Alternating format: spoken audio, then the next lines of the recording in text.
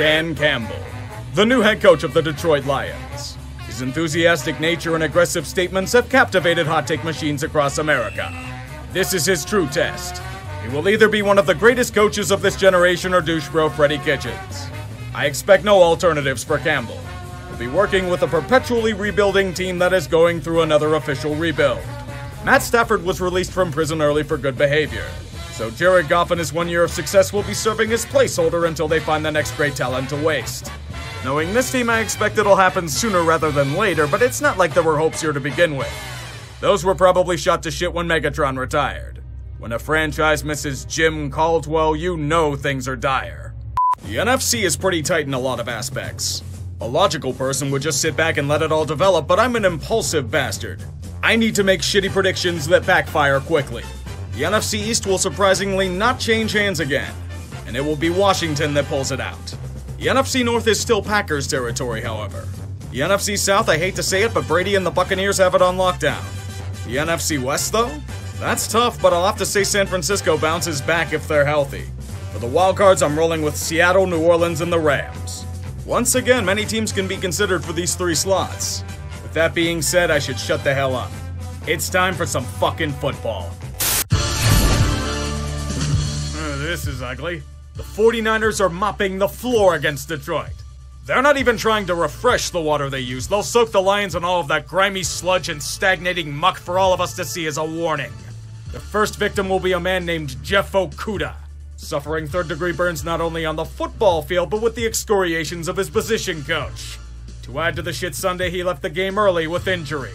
This was a 3rd overall pick, by the way. The first overall pick they acquired from LA didn't look much better, but it's the Lions, and the Niners have a 41-17 lead at the 2-minute warning.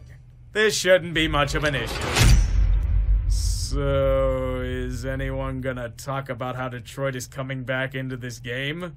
Can San Francisco stop lathering margarine all over their hands before plays? The Lions are pushing down the field to tie the game for fuck's sake! Oh, thank God they escaped with a win. Niners never ever do that again. If you do, I'll hunt you down. Capiche? I wanted chaos, goddammit! I wanted Green Bay to disappear in a Hadron collision. Would we really miss the Packers? I don't believe so. This week they'll posture and lord over us all because they won. Yes, they look good in the second half. Aaron Rodgers was himself again and Aaron Jones scored 4 touchdowns. Am I supposed to lavish praise for it or something? You beat Detroit. It's the bare minimum for any team with championship ambitions to do. Even for the celebration, that defense still looked porous as hell in the first half. Kevin King is still a Packer. Unfortunately for Green Bay, he did not disappear in a Hadron collision. Maybe in the future we can send their hopes and dreams into a black hole. The Detroit Lions are holding a celebration for Calvin Johnson today. It's full of bitterness and resentment for wasting his career and denying him what he's owed, but that won't stop them from playing Baltimore. As much of a mess as they've been over the years, they're playing a competently sound game. They aren't doing much of anything on offense, but what the Lions needed to do is contain Lamar Jackson. And they're doing it well. Although Hollywood Brown may be doing more than enough of that with his performance. It appears on this festive occasion, the Ravens chose to imitate their rival 4 hours away. They're playing down to their competition. And it's humiliating to see. Baltimore, this is against a team trying to trade away Jamie Collins. They should be burying them, yet the defense is being left to dry. Nothing like helping them rest by Lamar throwing a pick. Their offense was hot garbage in the first half, but with a field goal after a long drive, Detroit has the lead with a minute left. Here I come to save the day. High-end talent bailing out a team playing like shit. I'm experiencing deja vu. But even that can't save them here, right? Justin Tucker needs to make the league's longest field goal of 66 yards to do it. On its way. It bounces off the crossbar, and it's good. Oh my goodness! Justin fucking Tucker. Call it a hot take all you want, but this man is a first ballot Hall of Famer. Single-handedly saving Baltimore's terrible game to lead them to an undeserved win. Why do I say that? Look at the play beforehand. This is the lay of game. That field goal should have never happened. Detroit got screwed out of a win in the most Detroit way possible. There is only one true conclusion we can make. God hates the Lions. Bobby Lane was wrong. His 50-year curse was based on Mars's orbit.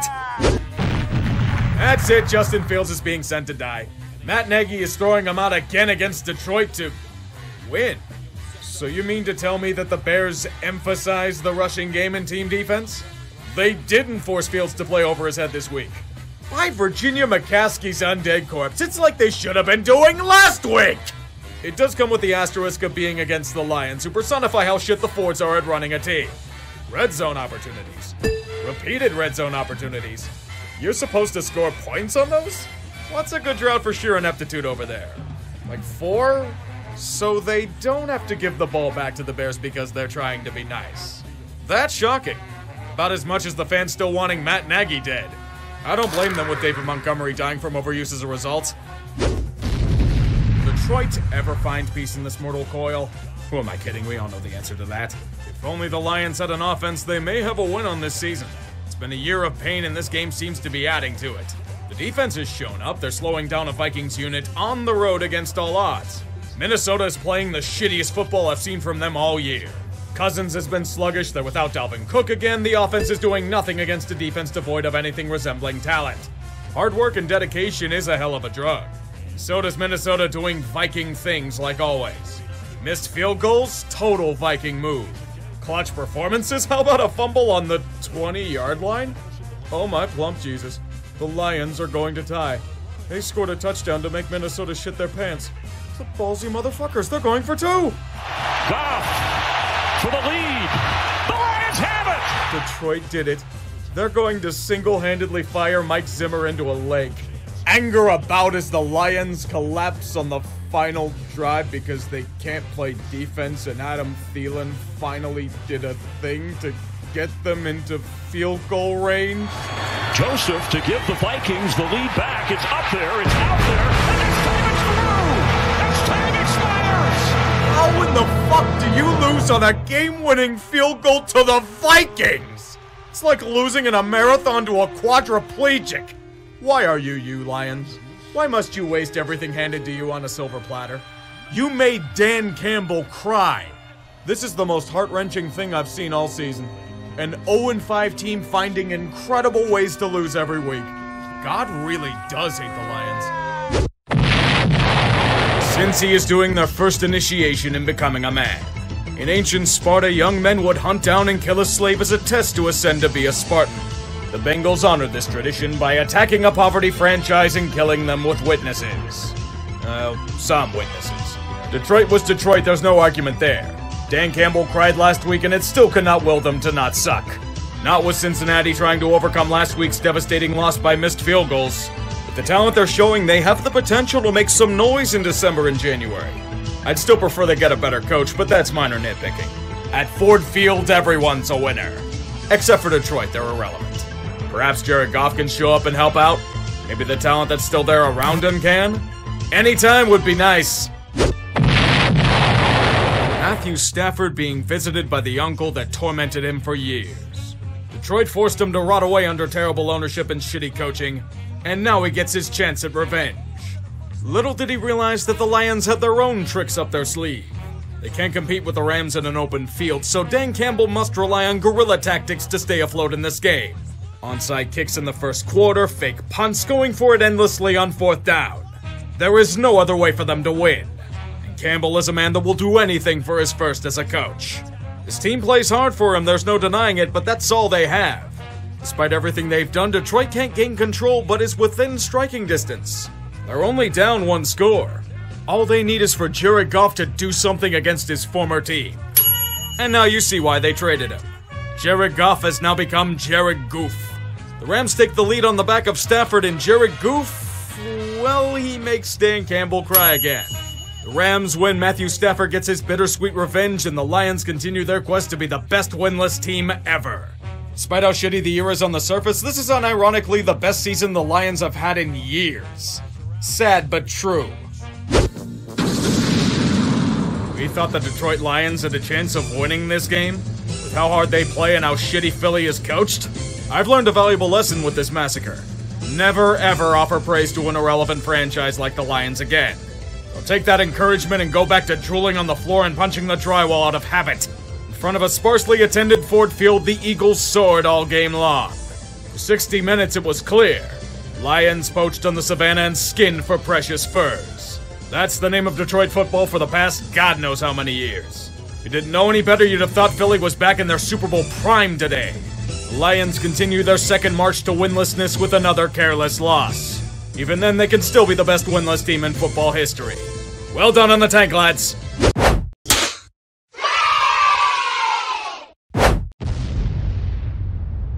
Heinz Field, a place where magic has happened. Both in terms of fantastic victory and hilarious hijinks, this hallowed ground has brought us some of the most majestic football our eyes have seen. For a nondescript Sunday game, there is much on the line for the Pittsburgh Steelers. They've won incredibly ugly this season. With a combination of insane luck, weak opponents that have somehow stayed in games until the end, and bribing officials to gift them a win against Chicago, life is good. We all know the conclusion to this season. The Steelers are going to the Super Bowl. Do not deny it. Yinzer arrogance will consume you all, and you will enjoy every second of it. Especially as their opponent is the Detroit Lions, one of the worst teams in terms of talent thrown out onto a field in recent memory. On the opposite side of the spectrum, they've had terrible fortune with their losses this year, coming up short in a furious comeback against San Francisco, losing on a literal kick of God from Justin Tucker, falling apart on a final drive and losing by field goal to the Vikings. The Vikings. Detroit is so miserable that they probably ended up losing to the bye week by multiple scores. Good lord, this is a team that needs their first win badly. Dan Campbell is a likable folk hero, he of biting kneecaps, endless grit, and crying for his team during press conferences. Not that it matters, since destiny awaits. It's expected that the Steelers dominate on their way to... Why the hell are you fading to black? I was told the new guy would know how to cut video. Do us all a favor and put the game back up on the... No! Stop playing that goddamn music. I said I was done with that shit. There's no fucking drama surrounding this team. Playing it louder isn't going to do anything. Tonight, on Why Is This Still a Thing? The Black and Gold Brigade suffers an infection that takes out the heart of the team. This season, foolish or not, is for Big Ben. His withered corpse will be carried to a Super Bowl come hell or high water. We all know that Ben doesn't like taking no for an answer. Unfortunately for him, Corona Chan also doesn't like hearing that word either. Roethlisberger will be out against Detroit due to COVID protocols. It's a loss for a team that's had trouble producing on the offensive side of the ball, even if he's nowhere near what he was in his prime. As the leader of many took it upon himself to self-report his own symptoms. A true American hero. Now Steeler Nation groans at the prospect of having to see Mason Rudolph, the two-pick quarterback, again. He's not much of a downgrade from what they have, but don't tell Steelers fans that. It's the thought that counts. Can I stop with the shitty voice yet? Please? Good. Starting the game, you know something's up. The opening snap is mishandled and somehow thrown for a completion. As I'm getting flashbacks to the wildcard game, Pittsburgh does what many somehow did not expect them to do without old man Ben under center. Score a touchdown. To all of our surprise, James Washington still exists. The joy and jubilation of Yinzers commences as they will be going to the Super Bowl. A glorious poaching of Lions is expected on this miserable day near the Three Rivers. If only the game had stopped there. I think everyone outside of sick fucks would agree with that statement.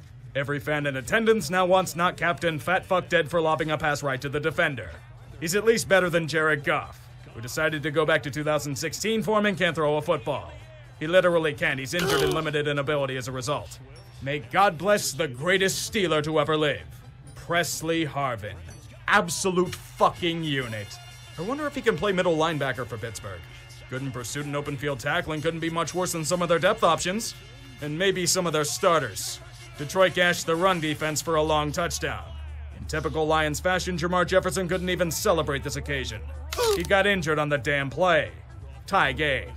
But the Black and Gold Brigade has a response. They push down the field again because Detroit is merely a mirage resembling a football team, and Najee Harris rumbles for a touchdown. Shit, holding on the offense. Who knew that going cheap on the offensive line would cost in other ways? The passing attack can't get them to the end zone, and play calling gets conservative. A field goal gets them back to the lead. I would thank God himself, but the Detroit Lions offense is still bursting through the Steelers defense by means of the rushing attack. I will, however, thank God that the Lions don't have a real quarterback and can't seal the deal at the goal line. A computer-generated kicker nails a chip shot and we're tied at 10 at half. The hapless Lions are getting the ball at half, but this shouldn't be a problem. All the defense has to do is... No comment. Apparently, no one on the bonded Steeler D can tackle. The inevitable is here. You know it with 5 words that pierce my soul. Playing down to their competition. At this point, I've come to expect it. This has been a tradition of the Steelers going back to the days of Cower and Knoll. It's bred into Yinzer DNA. Why do you think most of us live here? Because we've accepted playing down to everything in life. But this is something special. A team without much in terms of talent is keeping pace with a supposed Super Bowl contender. This is more than no Ben. Lacking him means not using your first-round running back at the goal line on 3 tries? The deficit is only 3, but this game says a lot about both Detroit's resolve and the Steelers' flaws. People are running through walls for Dan Campbell, and this effort is showing it in spades. Welcome to football hell, where the standard of terrible play is the standard. Detroit is playing hard, but their fans will be miserable due to acquired perks in the early game. But we need one more spark to make this truly miserable. Oh god. TJ Watt? That's the last person the Steelers can afford to lose. Everyone in a 50-mile radius is now rightfully shitting themselves. Myself as well. He'd be knocked out of the game and will probably miss some time, but it's fortunately not the worst-case scenario. Praise be our Lord and Savior TJ Watt. Even then, it's a blow to this game and the defense in general. They at least have Najee Harris doing everything on offense to at least get them in field goal range to tie the game. I can only hope that the media isn't lying about Najee sleeping on floors again. But now we begin the true greatness. The football gods desire terror and anguish to be stricken on the football-watching populace. Ref ball with a flop that would make Neymar cringe. 4th down conversions by Detroit at their own 30 to punt on the next set of downs because they have no passing game. Oh, mama, I've been fearing for my life from the long arm of terrible football. Overtime has put an end to my running, and I need to throw it 50 times in this game because Steelers. No one is happy. Yinzers want Mason Rudolph dead for reasons of not being Ben. Detroit just wants the pain to end. All that matters is that the Pittsburgh Steelers are going to the Super Bowl, baby! Look at Deontay Johnson! Go, you beautiful bastard, and run for God! Fucking woman, you have lied to me! My kingdom for a man that can hold onto the ball longer than a loaf of bread. Intercepted! Yes, an interception by Minka. We're free for... defensive holding. Devin Bush, what the hell happened to you? Where's your game-changing ability? This is trash to your performance, man. You're better than this, boys. Come on! Oh, I forgot. Breathing on a quarterback these days is considered to be roughing the passer. This rule is fucking terrible and inconsistently enforced, but the NFL won't get rid of it because they'll pretend that it prevents concussions. So now Detroit's in field goal range. And all I ask is, how do they fuck this up? The kick. Look, I know Heinz Field is a terrible place to kick, but that kind of miss will get you cut from college teams. If this guy were a League of Legends player, he'd be bronze 5. If Detroit has a kicker, this game is already over, but once again, the Lions can have nice things because of Bobby Lane having an old grudge. I wish the Steelers could do something with these opportunities, but they can't because what's the point of snapping a ball properly? The spirit of Marquise Pouncey is in Kendrick Green today, and I couldn't be more proud of him. Here's a near interception because nobody has hands and Mason slightly overthrew the ball. Nobody deserves to win this shitfest. It's an on-field abortion. And I only hope Bane has rigged the field with explosives to put us all out of our misery. But if there's a pastime the Steelers love more than anything, it's being bailed out of their incompetence by talent. I can feel the hope swelling in me now. Mason is moving the ball effectively. They're almost in field goal range. Another incredibly ugly win on their way to the Super Bowl. Hey, a win's a win, right? I can hear the music now. Here I come to say the... No! No! Oh, of course they fumble there because everything is... Mother... Ah! Detroit plays hard for their coach, but that's only one component to a winning team. There's also this pesky thing they need called players that can play at the professional level. Jared Goff has been terrible, but he's injured. Lions fans, meet Tim Boyle. He's been marinating under the tutelage of Aaron Rodgers for the past few seasons. After his performance in Cleveland, he needs to get back in the football oven. He still needs to cook, preferably for another 20 years. It wasn't like the Browns were even good. Baker Mayfield is visibly injured, and he's turning into a liability with how it's hindering his performance. The Browns are out of sync, yet they're insanely lucky that they managed to face the worst team in football and come out of it alive. Hell, they can even one-up the Steelers by saying they didn't tie them. Dan Campbell's taken over play calling recently. And it's obvious he doesn't trust them to do anything, as he's more conservative than a man stashing cash under his bed after the Depression. The best part about this game was that it ended. May we never speak of this evil again.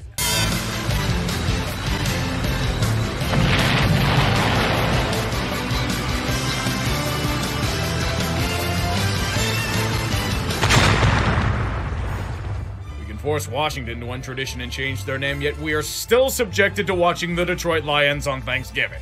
Couldn't they have at least pushed this game to the 4 p.m. window so we could all pass out for a few hours after dinner?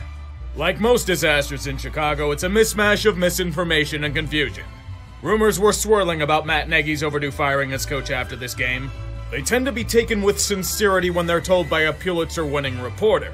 And it's exacerbated when people are chanting "Fire Nagy" not only at Bulls games, but at his son's high school football matchups. Chicago then returned to quietly stewing about how terribly run the Bears are, as George McCaskey reiterated that they are accountants. And firing a coach in the middle of the year isn't financially efficient. You may have noticed I haven't mentioned anything about the game itself so far. Would you rather me lecture you about how pathetic it was? Are checkdowns on 3rd and 32 considered to be peak football? The only positive thing I'll say is that Dan Campbell has embraced the spirit of the tank. With how badly he botched the play calling and game plan, it's the kind of ineptitude we haven't seen out of a coach since Freddie Kitchens. Chicago's final obnoxiously long drive? Oh man, Salvador Dali's envious of seeing a clock this mangled. The Bears won out of spite for themselves. Detroit is miserable since they're still winless. Chicago is stuck with Matt Nagy as coach for another few weeks, and everyone who watched even a second of it feels like they wasted their time. No one won. Except for the NFL, because we'll willingly see this slop. Is everybody all that surprised that the Minnesota Vikings are having serious trouble trying to dispatch a team they should be crushing? If you are, you're the damn fool. This is what the Vikings do every year. This is what they've been doing for most of the goddamn season. It doesn't matter if the Detroit Lions have no fucking talent whatsoever, those bastards will jump off the Renaissance Center for their coach. Do you believe that Minnesota, despite being far superior in terms of ability, would do the same for Mike Zimmer? That dude would consider the playbook for Tecmo Bowl to be too revolutionary. It shows in how the Lions bounce on an unprepared opponent to gain an early lead. When a team capitalizes on countless mistakes to somehow bring about a convincing 14-point advantage at half, all is good. But then we realize the Lions are a glorified XFL team. And Minnesota does have talent on their offense to bamboozle whatever pieces are on what they call a defense. The Vikings should be far better than what they are, you know. It shows in how they quickly turn this back into a game to only be down by 2.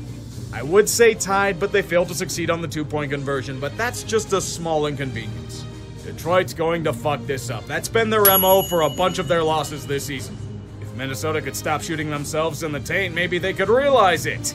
But the Lions don't trust their defense. They're trying to go for it on 4th down at their 30. Right idea, but terrible play call, Dan.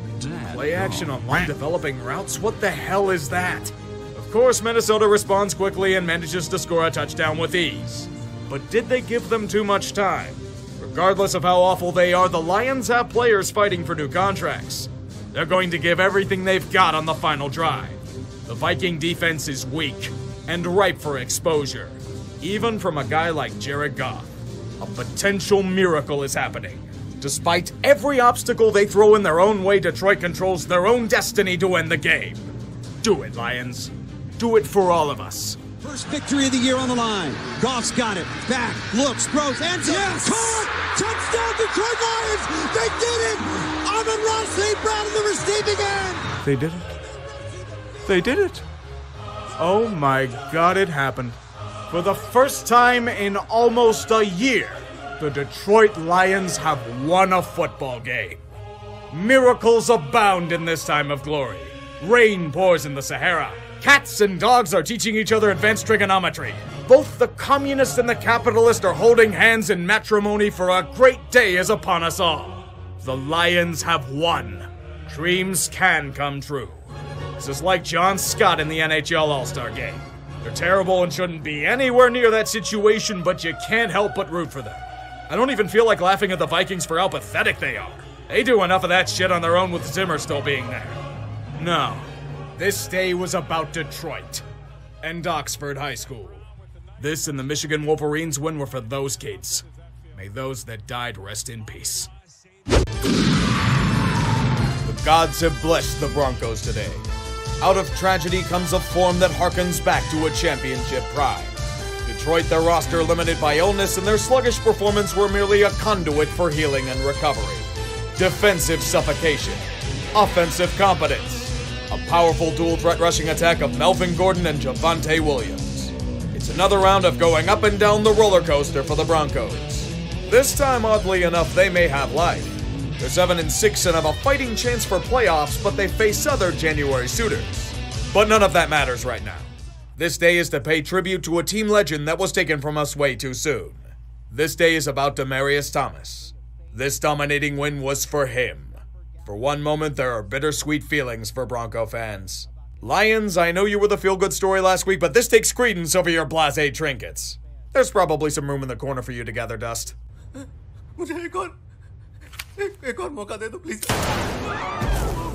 Detroit's Lions eliminated. We can all agree this year has been insanely fucked for the NFL. Most games like the last one we recap feel like they're on some kind of drug cocktail. It's exhausting to follow this league some weeks. The only benefit is in memes fresh out of the oven. You thought it couldn't get worse. An old friend has reemerged onto the scene. Corona-chan is back from her lengthy vacation and wreaking havoc on every sports league throughout America. The NFL has felt her wrath hard. You may have noticed all the coughing last week. It was for good reason. Over 150 cases in the league over a 5-day span. It's not Pokemon to catch. Coronavirus is running a train throughout multiple organizations. Cleveland and the Rams have over 25 players in COVID protocol. Washington has over 20.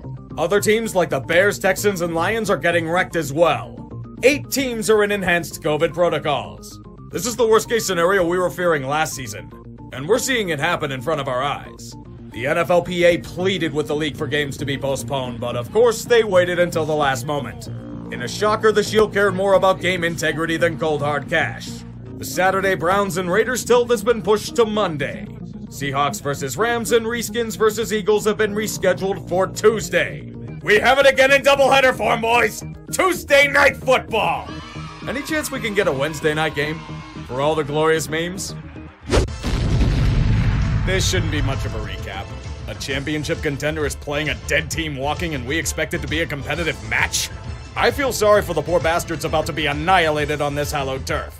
Light a candle for them tonight, because they're going to be strewn by their entrails to the sounds of weeping women and children. Woe be to these poor men, for they will fall victims to swarms of Cardinals and their loyal following. Goff winds up! Touchdown, Detroit! Dude, what are you saying? The blowout was the other way? What the fuck? So you want me to believe that the Detroit Lions, fucking Detroit, beat the absolute shit out of Arizona? A team that's contending for the #1 seed in the NFC? Who is this year's dealer? I want some of the drugs that the NFL is on. Real talk, this is a pretty impressive win for them. I get that the Lions fucked up their tank with this, but I think that winning here is much more important to them.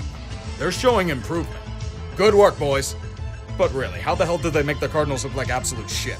Atlanta has been riding on the edge all season. A year of begging to be put out of their misery simply will not end. Their anguish must endure for longer. Look at how enthusiastic Falcons fans are to see this torture for themselves. The team has no expectations whatsoever, but we all want to see the Lions win. The Falcons have had their chances to choke away repeatedly. The NFL desires new heroes who will inevitably fall short. Jared Goff is unfortunately out with COVID, so it'll have to be done with Aaron Rodgers' former water boy Tim Boyle. The kind of games that are usually forgotten have a lot on the line for both teams. Job security, new contracts, and team pride. There's a reason why both teams are still giving everything they've got. It's an audition for next season. With this in mind, both teams are in a tight contest. Atlanta has a slim lead into the second half, but Detroit has always been keen on playing spoiler.